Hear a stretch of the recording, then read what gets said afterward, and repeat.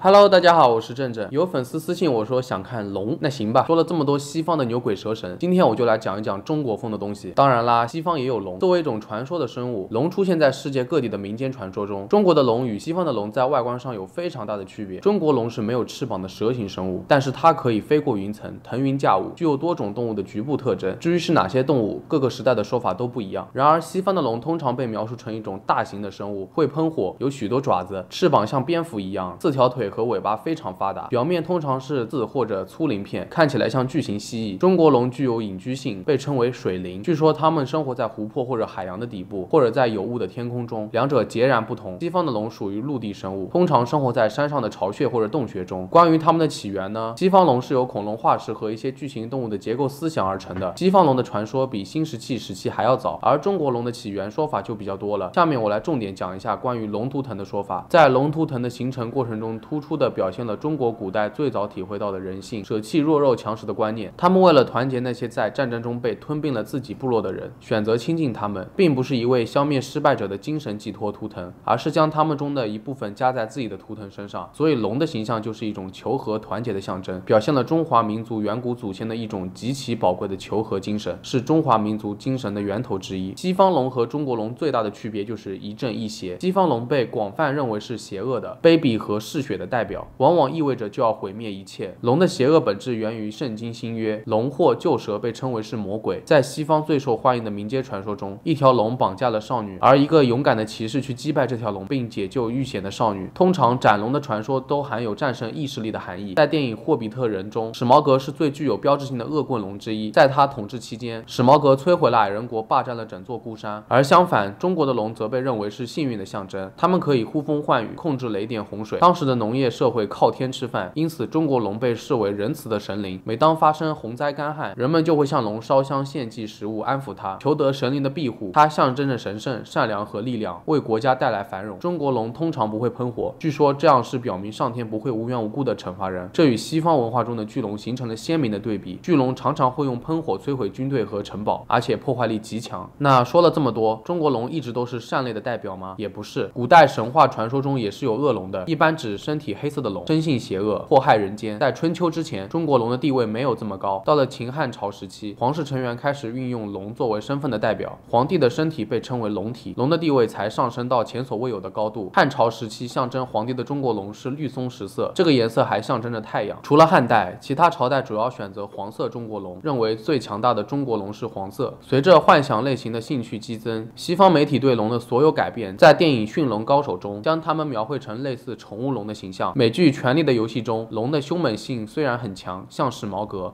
但他们也是可以被训练的。这两个作品中，他们都充当了保护者的角色，类似于武器和战马。那大家来猜猜看，如果西方的龙和中国的龙打起来的话，你认为谁会赢呢？是破坏力极强的西方龙，还是正义化身的中国龙？我觉得咱们中国的龙是不会搭理那些带翅膀的大蜥蜴的，只有人们祈求它的保护才可以出战，并且肯定会大获全胜。毕竟邪不压正，西方龙是以自己的思维征服别人，终究无法战胜正义。好了，本期节目就到这里了，那我们下期再见啦。